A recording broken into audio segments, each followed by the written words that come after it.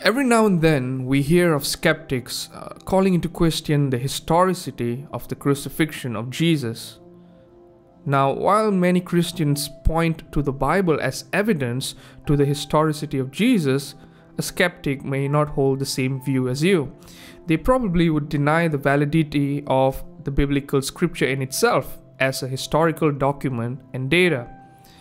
Although I would totally disagree with that stand due to the overwhelming evidence saying otherwise, is there any evidence outside of the Bible that speak of the crucifixion of Jesus Christ? Now in this video, we are going to go through 3 non-Christian sources that speaks of the crucifixion of Jesus. Number 1. Lucian of Samosata. Lucian is a Greek satirist who is known to be highly critical of the Christians. In the book The Death of Peregreinus, Lucian writes about Peregreinus, a Greek cynic philosopher who is also known to be a pseudo-Christian. Now Lucian believed that the Christians were also duped by Peregreinus to believe him, and even Christians at that time helped him during his time in prison. In this book, Lucian writes, "The Christians, worship a man to this day, the distinguished personage who introduced their novel rites and was crucified on that account. What we can draw out of this writing is that Christians worshipped what he thought to be a man, and this man was crucified." Number 2. Cornelius Tacitus. Tacitus was known to be a Roman orator, public official, and historian. In his book, The Annals, Book 15, Chapter 44, Tacitus gives us an insight of the Christians of that time. A passage from chapter 44 reads like this: "Consequently, to get rid of the report, Nero fastened the guilt and inflicted the most exquisite tortures on a class hated for the abomination, called Christians, by the populace. Christus, from whom the name had its origin, suffered the extreme penalty during the reign of Tiberius at the hands of one of our procurators, Pontius Pilatus." From this writing, what data can we draw out from this passage? 1.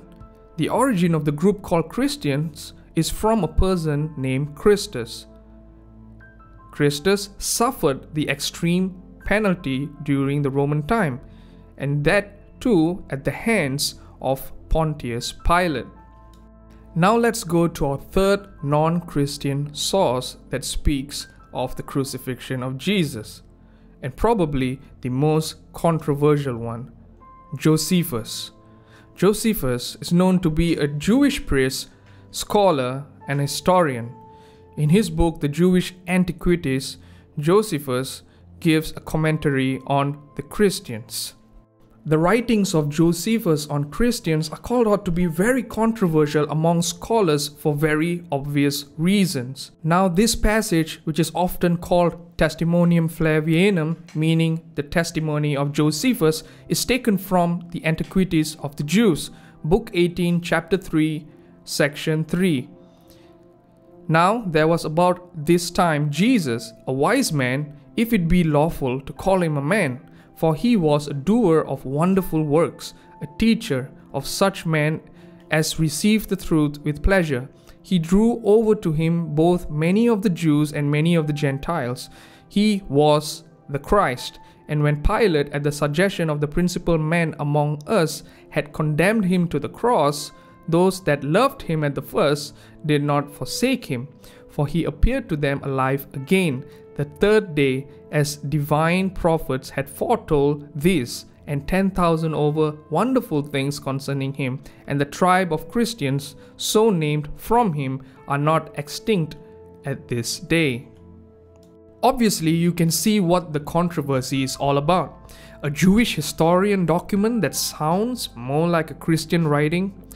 Scholars have debated on this over the years and thought the Testimonium Flavianum to be tampered with, or at least have a Christian interpolation to it. However, in 1971, Mr. Pines released a thesis titled "An Arabic Version of the Testimonium Flavianum and its Implications." In that paper, Mr. Pines presents a different manuscript in Arabic found to be quoting the Testimonium Flavianum. The translation of the Arabic text into English is written like this. Similarly, Josephus the Hebrew, for he says in the treatise that he has written on the governance of the Jews.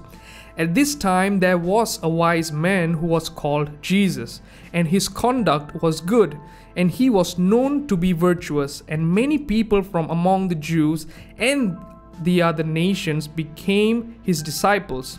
Pilate condemned him to be crucified and to die, and those who had become his disciples did not abandon his discipleship. They reported that he had appeared to them 3 days after his crucifixion, and that he was alive. Accordingly, he was perhaps the Messiah concerning whom the prophets have recounted wonders. From this text, we can see that the writing is more neutral in nature, without the Christian interpolation. Could he have got a more reliable copy of the Testimonium Flavianum? Maybe, maybe not. But even in this manuscript presented in the thesis by Mr. Pines, we can draw out a few points that relates to Jesus. Jesus was called to be a wise man. Jews and Gentiles became his disciples. Pilate condemned him to be crucified and to die.